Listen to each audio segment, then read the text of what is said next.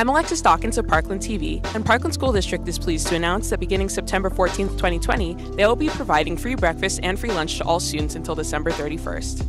All students will be eligible for free meals on each instructional school day. Due to the USDA announcing an extension to the national waivers, students will continue to receive free meals during the pandemic. This change also applies to our Meals to Go program, which allows parents to sign up and pick up meals every Wednesday for days their students are learning virtually.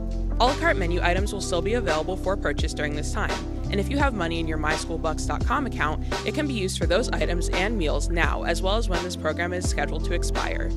Any questions or comments concerning these changes should be directed to 610-351-5670 or sarrow1@parklandsd.org.